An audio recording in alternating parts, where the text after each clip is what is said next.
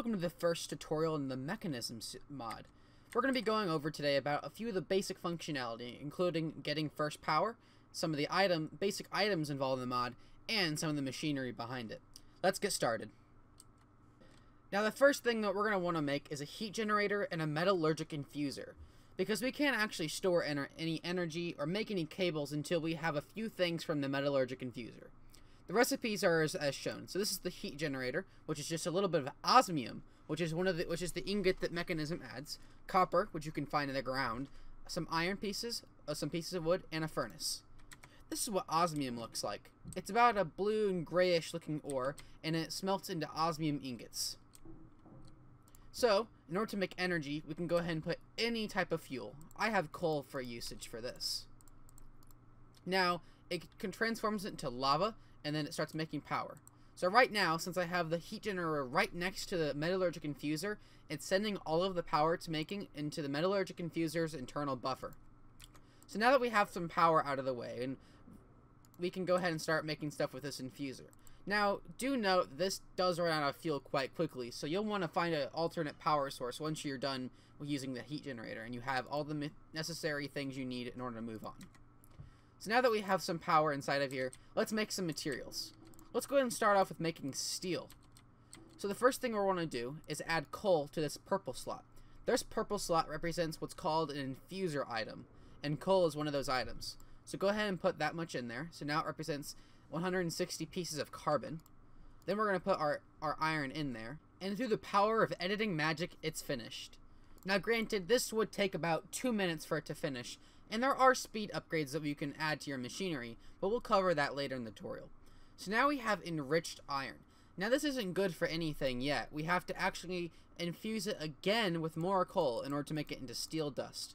So we'll go ahead and take care of that now. Through the power of editing magic, we've elapsed 2 minutes again to make steel dust. Now, in this circumstance, you would just smelt the steel dust like you would any other metal normally to obtain steel ingots. Now I'm going to go ahead and show a couple of other things the Metallurgic Infuser can make. The next thing I want to demonstrate is how to make a enriched alloy. Unless I think that's what it's called, right? You'll want to get some redstone for this. So, I want to make 4 pieces of an alloy. Which I put 4 pieces of redstone in. So I drop, there we go. So that's going to make some different types of alloys for this. And this I will wait for, because I'm just probably going to make 1. See, right now we're already running out of power because the coal producer isn't, the heat generator rather, is not enough to keep up with the infuser. Cannot talk today. So I'll go and put some more in so we can keep doing this tutorial. I'm going to go ahead and take out the rest of the iron for now, because I have another thing I want to show that also uses redstone as an infuser. Right now, we've made 2 enriched alloy. This item rather is so fundamental for the rest of the machinery, so you'll want to make sure you have a constant supply of these items around. The next thing you'll want to make sure you have is basic control circuits.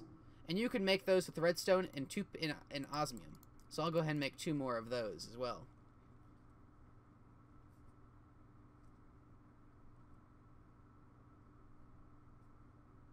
Alright, looks like it's almost finished. Now I have a basic control circuit. I'll go ahead and let that finish up. So I don't think there's anything else to demonstrate right here. But now that we have the ability to make control circuits and enrich alloy and steel, we're now good to go to move on to the next part of the section. Right here represents a normal power supply that you'll want to move to after you've used your infuser for a little while. This right here is a basic universal cable. This can transport energy to any block that you might need. Now, I say basic because there's actually multiple tiers of universal cable. If I say anything like basic or advanced, that means there might be something above it or even below it. We'll cover the next of the upgrades to these type of blocks in the next video. This right here is a basic energy cube. This is essentially a battery that can hold any energy coming in and also send it out. Now, I'm going to go ahead and start burning some coal in this one. There we go, making some energy. And while, oh, I guess it already did set up. So, right now it's sending energy through the cable to the energy cube. So, as it's filling up pretty quickly, but not super quickly. So, by default, it accepts input from any side. But let's say I want to put a cable right here to a machine, and I want it to go that way. So, if I can copy that, there's no energy inside of it. If you look up at the top center, there's no energy. So we have to go ahead and go to side configuration and set this side to output. Right now it's getting energy and it's completely full. The recipes for the basic universal cable is pretty simple, if I even bother to set them up. We're going to go ahead and pretend that recipe mix-up never happened. So the recipe for a basic universal cable is pretty simple. It's 2 pieces of steel and a piece of redstone. And we already covered how to make steel very shortly ago. The basic energy cube represents our first test in our knowledge of Mekanism. It involves making an energy tablet and a steel casing, which I have the recipes for those over here. The steel casing is in pretty much every recipe that makes a machine in Mekanism. It's pretty simple to make. It's 4 pieces of steel, 4 pieces of glass, and a piece of osmium ingots. That makes 1 steel casing, and you can use that just about any other machine. This one is an energy tablet. It involves 2 enriched alloys, 4 pieces of redstone, and 3 pieces of gold, and it makes 1. For this recipe, we'll need two energy tablets and the steel casing, and just a few pieces of iron and redstone. Now granted, if you run out of energy in this basic energy cube, or run out of room for more energy, you might need to upgrade it, and for that, we'll cover that in the next tutorial. So you're probably wondering, where's the rest of machines in Mekanism? This can't be the whole mod, right? Well, I got you covered there. This right here is the next evolution power generation, and we have a basic setup involving a energy cube, some universal cable, and 2 machines. First, I'm going to go ahead and show the wind generator. The wind generator is a passive energy making system. So, it looks like this. It looks like a wind turbine, but they called it a wind generator for some reason. This also represents a major test in Mekanism skill. It involves 2 energy tablets, 3 pieces of osmium ingots, an enriched alloy, and a basic control sticker, which we all learned how to make just a while back ago. You can also, it's worth noting, you can also do L shift to see the details of it, how much energy it has stored in it, and if you do L shift in number pad 8 as follows, or that, or it even makes it. I guess that's not going to work today. Anyways though, now that we have this already made, it's going to go ahead and make power on its own. It does not need any type of fuel. While it's not making a lot of energy right now, if we were to place it, say, way up in the sky, at Y250, it'd be making tons of power. So now we're sending it to our basic energy cube. Now I've already set up the configuration of how to send it to these 2 machines. So we'll go ahead and leave that alone for now. This is the enrichment chamber. This is one of the most powerful machines in Mekanism. This is the recipe as follows. Pretty simple.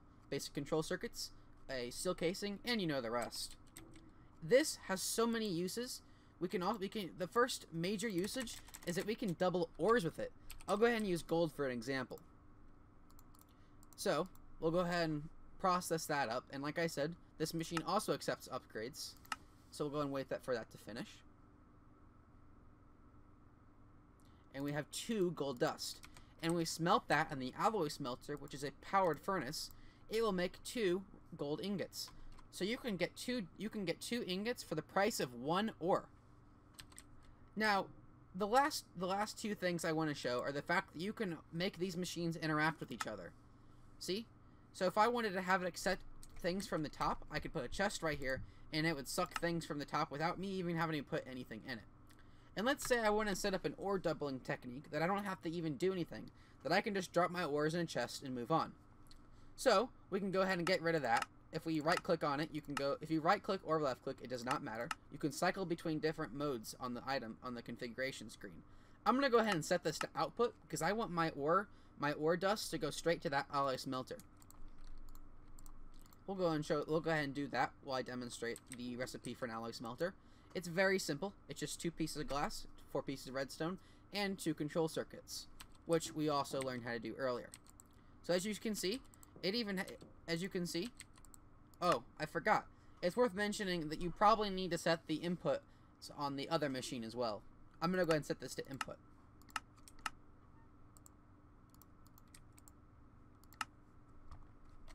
Even pros make mistakes sometimes. You also need to set to auto eject.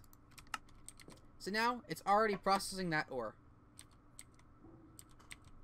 And it'll go and it will end up right here.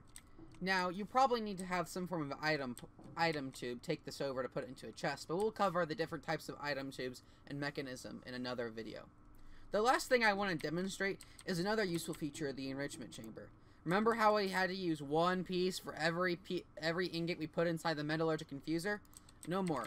Instead of wasting entire stacks of materials, we can put the different infuser items inside the enrichment chamber, and it'll process into a compressed redstone block. Into a compressed redstone item. This acts as 8 infuser items. So we'll go and let that finish. Compressed redstone. And I can put this inside of here. And it acts as 8 redstone. So rather than putting 8 pieces of redstone in, I can compress a piece of redstone inside the enricher, and it becomes 80 redstone. So now we can put a bunch of iron. We can put a bunch of iron in and get a bunch of alloys. I hope this video was useful for you for learning the basics of Mekanism. I'll be back soon with another tutorial handling advanced power generation, some more machinery, and the different types of item transport and Mekanism. Stay tuned.